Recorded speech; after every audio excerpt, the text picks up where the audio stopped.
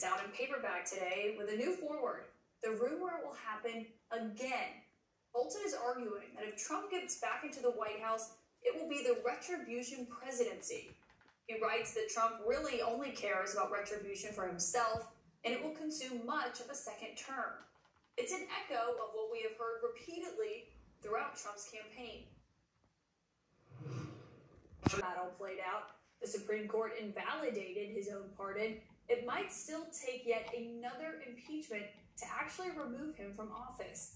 Quote, he will not depart voluntarily.